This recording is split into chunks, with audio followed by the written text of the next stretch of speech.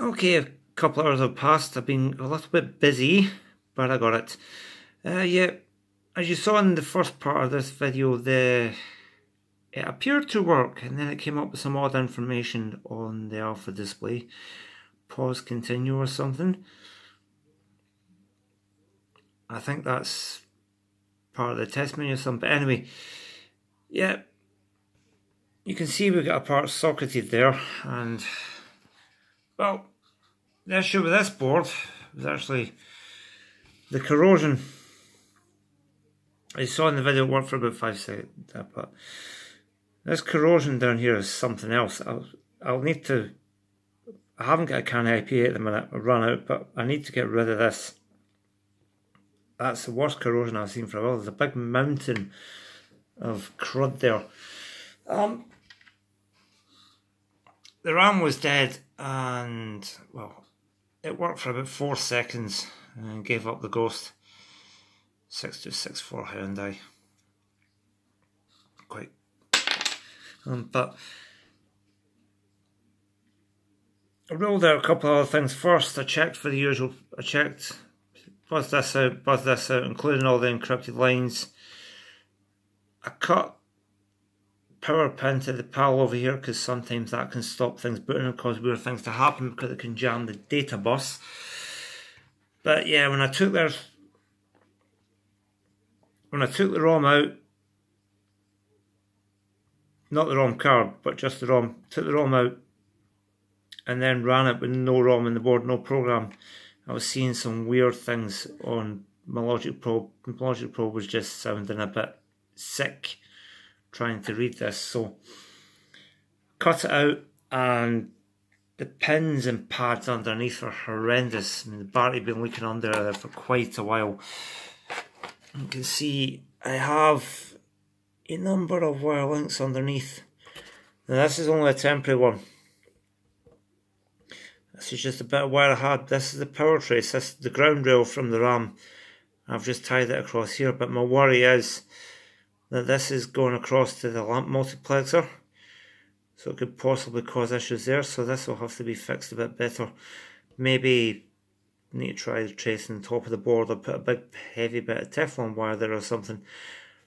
But yeah, you can see some wire links under here. These are replacing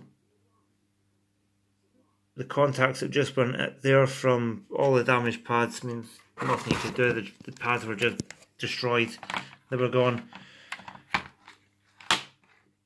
You get that sometimes when you're repairing a board that's been sitting for a while, but they'll need to be glued over to make sure they stay where they are. Also,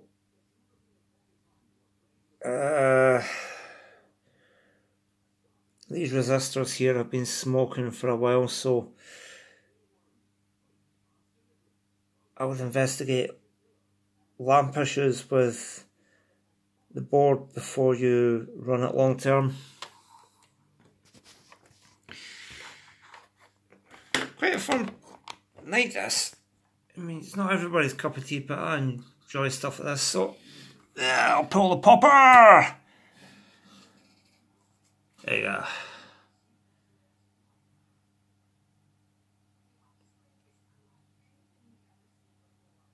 It's after 1 in the morning, so we ain't having the sound on, but it will work.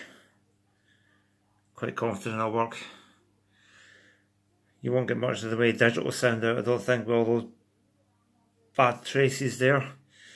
And you got a Doctor Who sound ROM there, which is quite handy because I burned a Doctor Who ROM. Might just leave you with that Doctor Who ROM maybe. Then be a ready-made board to shove in a machine. But yeah, turn it off. Ooh, just hurt my neck there as well. So yeah, that's 2 for 2. Well, it's 1.5 for 2 if I'm honest, because I mean, you can just see, you can see that in the camera, the huge pile of crud there. To do a proper job of this, I'm going to leave it up to you to decide where you keep this as just a backup board or whatever. To do a proper job of this, all this from here all the way over would have to come off,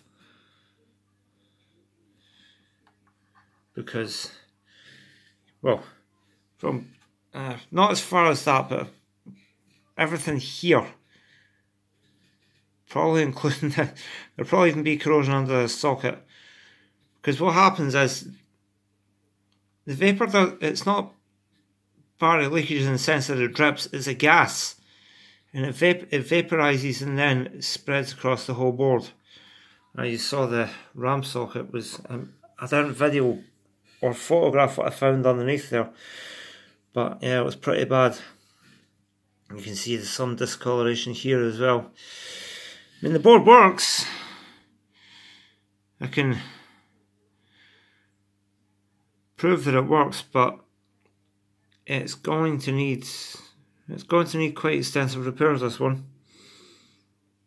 So what I'd recommend you do is you keep this one as a spares board, and that one over there, which is in much better condition, will get fixed up and patched up, and then it will be running. I mean, it's running now anyway, you could plug it straight in, but yes,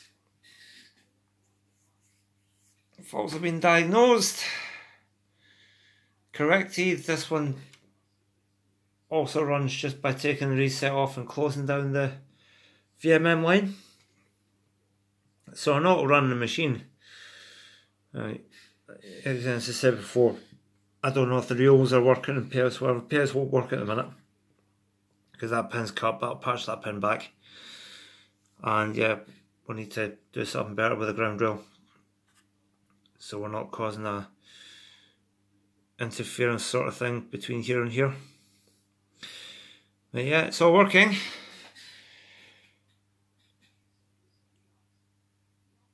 It's been fun. See you in the next one.